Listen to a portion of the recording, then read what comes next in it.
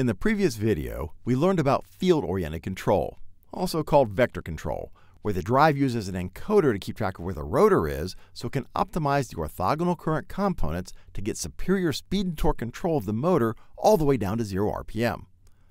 Now it turns out, as long as there's enough of a magnetic field in the motor's rotor for the drive to track it, the drive can do a really good job of controlling the motor without using a sensor, which is why we call it sensorless vector control. Of course, for the rotor to have enough of a magnetic field for the drive to work with, it has to be rotating faster than some minimum speed. Let's show that graphically. Above some minimum speed or frequency, the drive can use sensorless vector to dynamically control the current to optimize the speed and torque of the motor. Parameter 182 contains that cutoff frequency, and it defaults to 30 RPM, which for our 60 Hz setup would be 1 Hz. The programming manual for the CFW500 drive recommends staying above 18 RPM, which for our 60 Hz motor would be around 0.6 Hz. That's pretty good, especially when you compare it to volts Hertz, which struggles below a few Hertz. What happens if you try to run the drive below that cutoff speed? Well, the drive automatically drops out of sensorless vector and goes into something called IF mode.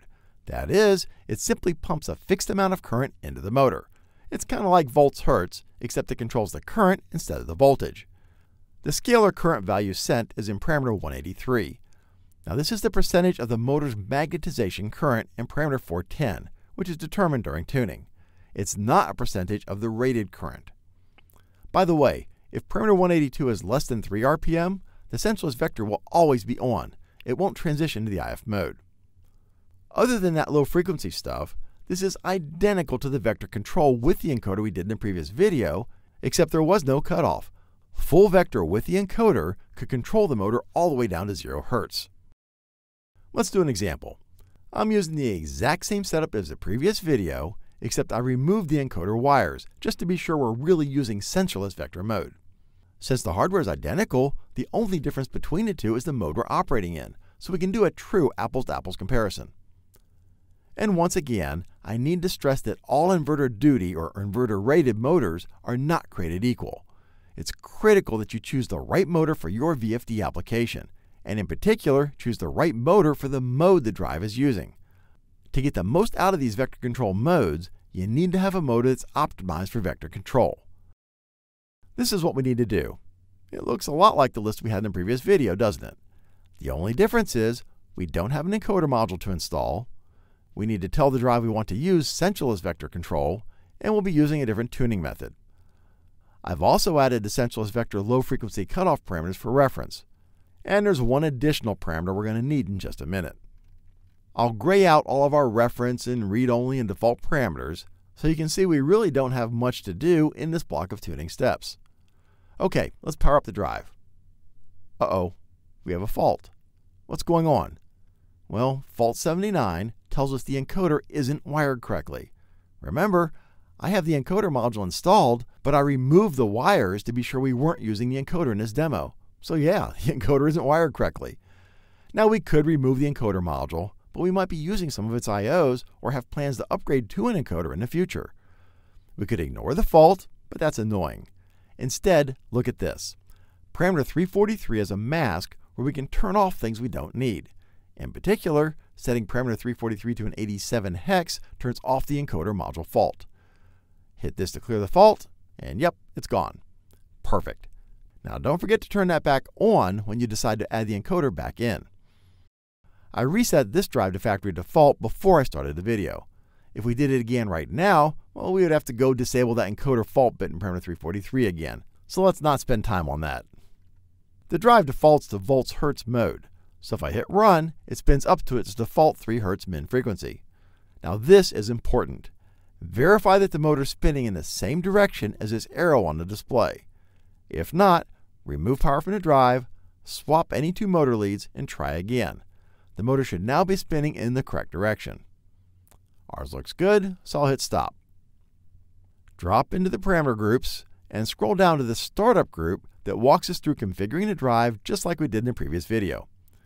That brings up parameter 317, where we tell the drive we want to configure it for one of the vector or field-oriented modes by setting it to a 1. That sends us to parameter 202. We set that to a 3 to tell the drive we want to use sensorless vector mode. This is the line voltage we expect, the service factor is fine, and the default rated voltage is fine.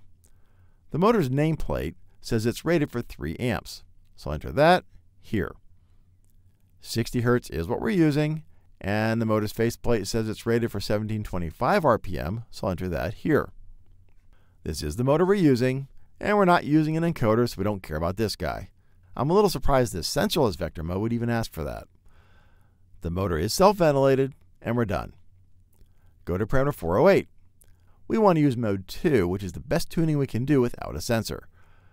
Now this mode expects there to be no load on the shaft. Since this pulley really isn't much of a load, I'm going to leave it on to make it easier for you to see when the shaft is turning. Bring up a stopwatch and fast forward the video. When tuning's done, the drive restarts. That took around 3 minutes. Not bad at all. I'll hit run, and the drive spins the motor up to its default min frequency of 3 Hz. Let's go to parameter 133 and change the min frequency to 0 Hz so we can mess around with the lower speeds. Now remember, sensorless vector can't go all the way down to 0 RPM, and we use the default cutoff of 30 RPM, which for our 60 Hz motor is 1 Hz. That means at 1 Hz, the drive should switch over to the IF mode where it just injects a fixed current. So watch the current bar as I scroll down to the 1 Hz cutoff for sensorless vector control. It's running at about 3 bars or 30 to 40% of rated current. If we go below that 1 Hz cutoff, yep, the current jumped to 5 bars and it stays there. Why? Well, because we told it to turn off sensorless vector below 1 Hz and switch to the IF mode. In that mode, the drive is supposed to inject 120% of the motor's magnetization current. That's in parameter 410, which we see as 1.7 amps. 120% of that is 2 amps. If we go to parameter 3, which shows us the current being output, yep, the drive is forcing exactly 2 amps into the motor. Exactly what we expect. Let's go back up to 2 Hz where we know the drive is using sensorless vector control. And just like with the full vector control using the encoder, if we watch the current on the bar graph and I grab the pulley, we see the drive try to do everything it can to get the pulley moving again at the RPM we requested. Volts Hertz won't react like that. So it looks like sensorless vector is doing its thing. Cool. And if we stop the motor, we see it won't free spin, and the drive is still sending current out. Again, just like in full vector control, the motor's magnetization current defaults to always on when in any vector mode, even when the motor stopped. If you don't want to burn that energy while the motor stopped, you can tell it not to inject current while the motor stopped by going to parameter 181 and setting it to a 1. Now we see the current output is 0 and the motor's rotor is free to spin.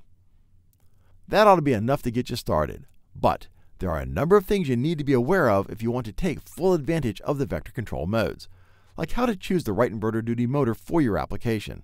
All motors are not created equal. Why the motor full load amperage has to be above some minimum. Should you tune with the motor warm or cold, and why? How to minimize power consumption when in vector control mode. How to deal with overloads. How vector control affects braking, and any other loose ends I think of. Join us in part 3 where we'll show you how to get the most out of using the vector control modes. Meanwhile, click here to learn more about the WEG CFW500 drive. Click here to learn about Automation Direct's free award-winning support team options, and click here to subscribe to our YouTube channel so you'll be notified when we publish new videos.